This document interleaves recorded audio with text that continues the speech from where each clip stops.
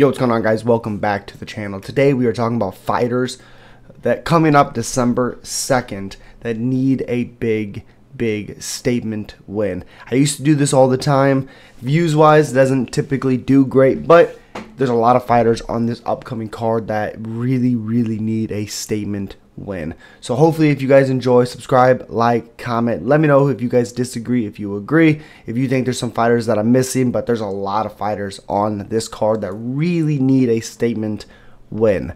Now first, we're starting off with Jared Gooden. Jared Gooden, absolutely at this point in his career, 22 wins, 9 losses. I believe he's 1-4 in the UFC, but he has 18 finishes. Now, we've only seen that one win was a flatline knockout in the UFC, which was Nicholas Stoltz, who he flatlined in about a little over a minute in round number 1. He looked really good in that fight. Obviously finished him in under a minute and a half. You know, he's had a hard time with better technical, more strikers. You know, like Impa Kasanganay finished him and is the only person to actually finish him. I think he's actually been finished twice by punches. Yeah, but it's the first person to finish him in a long time. Came back, fought Carlston Harris. Didn't really look great in that fight, but also was a very short notice. Now he's fighting Wellington Turman. And, you know, it kind of goes the same way. You know, Jared Gooden, like I said, he's 29 years old. He'll be 30 in December, 3 days after this fight. He really needs a win, because if he gets cut again from the UFC, we probably never see him back in the UFC. This is his last chance. Next, we have Wellington Turman, and honestly, has to be on this list. Is only 27 years old, is on a 2-fight losing streak. Some people thought he won his last fight with Randy Brown. I guess there's an argument there that could be made, you know, fair. He's 3-5 in the UFC.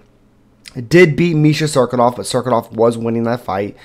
Beat Sam Alvey in a pretty bad eye gouging thing in that one, eye pokes. And then beat Marcus Perez, where Marcus Perez, not great. Lost to Carl Robeson, Andrew Sanchez, Bruno Silva, Andre Petroski, who just manhandled him in the third. And then lost to Randy Brown. Now, he did look pretty good in that Randy Brown fight. Showed some new wrinkles training with Glover and Alex Pereira and all of those guys. So that's a very good sign, you know.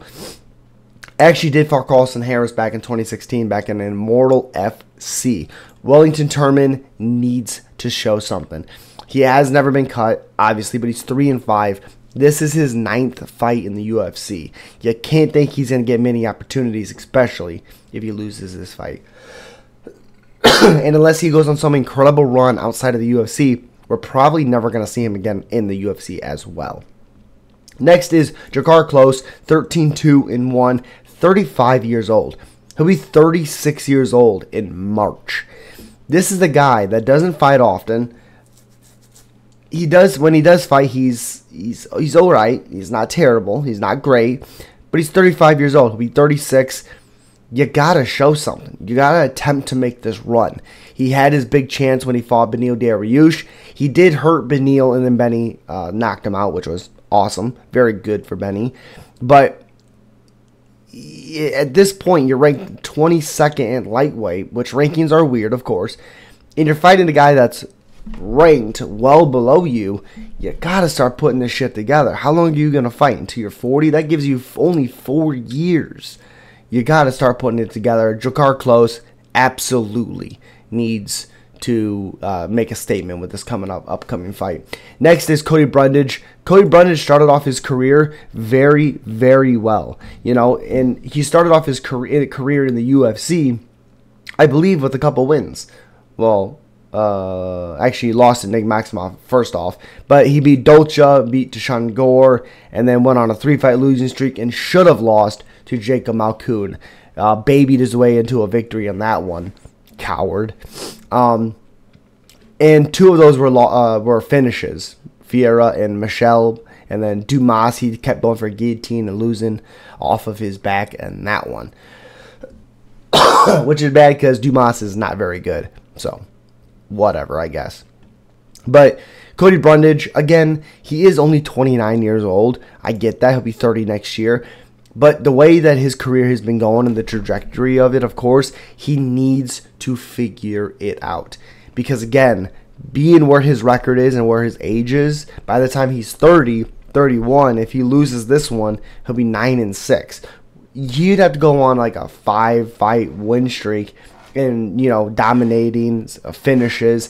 He would have to absolutely assert himself back in the thinking eye of the UFC. So he really needs this win, and not only that, he needs an impressive one, because we've seen fighters as of late win and still get cut, even if it didn't make sense. Still has happened. Next is Miesha Tate, former champion. She's 1-4 in her last 5 fights, like I said in my prediction videos. She's been finished 5 times out of her 9 losses. You know, she looked really bad against Lauren Murphy. Didn't look great against Caitlin Vieira. Looked okay against Marion Reneau, but Marion Reneau was also 40 years old in that fight. She just doesn't look good anymore. And that she doesn't flow as well as she once did before she retired. She just isn't the same fighter as she was. She doesn't have pop on her punches. Again, she doesn't flow. The girl that she's fighting this weekend she hits very hard. She's cardio is a little suspect sometimes, but Miesha Tate at 37 years old, she'll be 37 years old next year.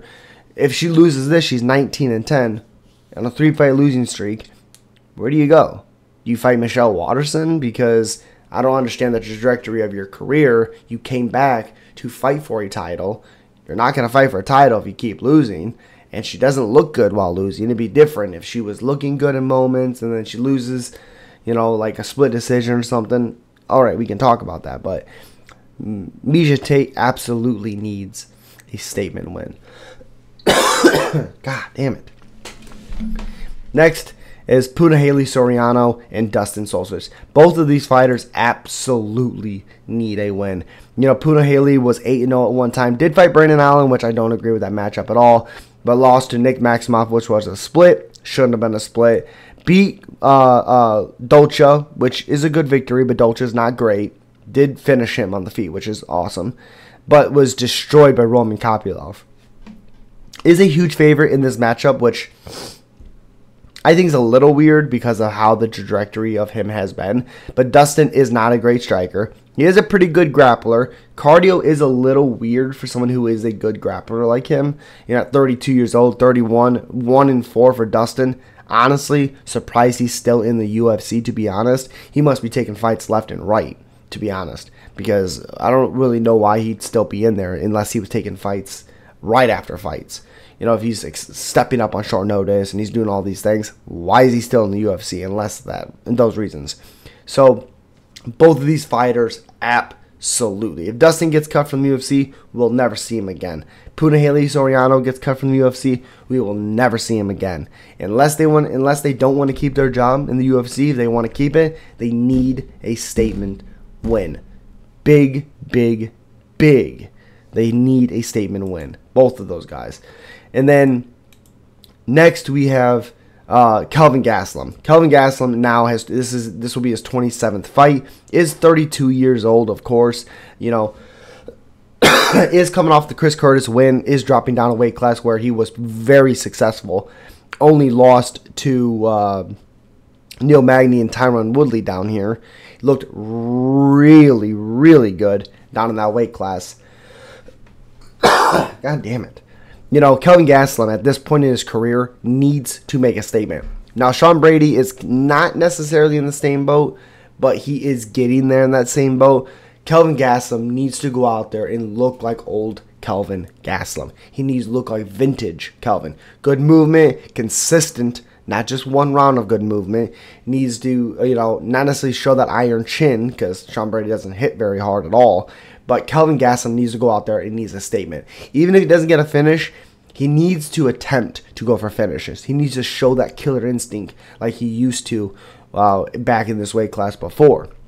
Kelvin Gastelum absolutely on this video, on this list. Next is Rob Font, and Rob Font is absolutely again on this list.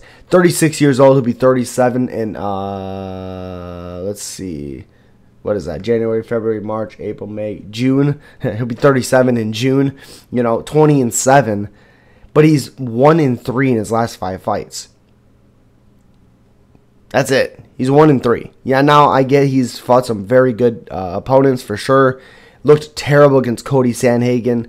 Looked good at moments with Vera, but then just didn't look good at all. Then looked good in moments again against Jose Aldo, and then just shattered towards the end of every single round. It was the wildest thing I've ever seen.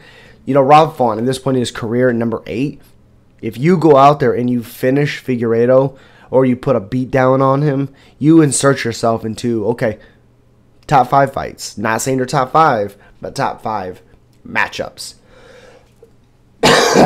Next is Bobby Green.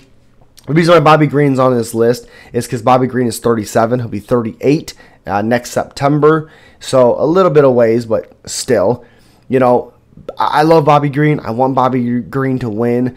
But at this point in his career with 2 wins, this is his chance. At number 11 lightweight, this is his chance to make that step up, blow past that other competition, and make a run to that title. And again, even if he doesn't win, that is a successful run. It's okay if a fighter at his age makes this crazy run and fights for a title. Maybe he loses. Okay, you attempted. You got your title shot. That's what it is.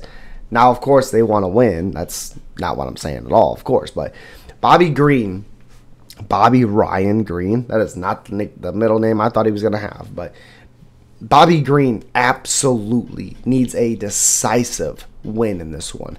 Simply because Jalen Turner is a lot younger than Bobby Green. He's like 9 years younger or something like that. Bobby Green needs to go through him, call his shots, and keep the momentum going. Unless it's a split decision again and he loses a split and he can hop right back in there, then it doesn't mean anything. You know, he needs to go statement and make a run for this title. Next is you know, Beneil Dariush. Has to be Beneil Dariush. I love Benny, but he's 34 years old. He'll be 35 in April. Wait, May, May, he'll be 35 years old. He's number 3 right now. He cannot lose this fight. If he loses this fight, might as well call it quits. I wouldn't be surprised if he retires in the octagon. Beneil Dariush has to act like this fight is backpack. Has to. Everything holds on this fight. Everything is complacent on this fight. You have to win it. There's no other options. You can't lose and then draw up another run. You'll be 35. The UFC didn't give you a title shot when you had 12 fights in a row. Or it was 12, right? No. 1, 2, 3, 4, 5, 6, 7, 8 fights. Yeah. When you had 8 fights in a row, you didn't get a title shot. You can't lose this fight. Beneil Dariush, last person on this list, needs a win. A dominating win. As always, guys, if you agree, if you disagree, let's talk about it down there in the comment section. As always, peace.